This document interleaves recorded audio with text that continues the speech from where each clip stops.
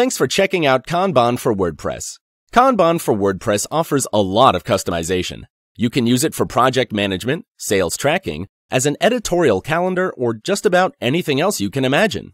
Let's say you want to use your board for project management. Open the board preferences and go to the Fields tab. The different field types are available from the Add a Field drop-down button. More field types are available with Kanban Pro. For project management, you might add a user field so you can assign the task to someone, a tags field to assign the task to a project, and a time tracking field to track how long the task takes. If you work with a team, you'll want to assign the task to someone. Add your card to a project by clicking on Task Project. Before you begin your task, you may want to estimate how long it will take so you can track your progress.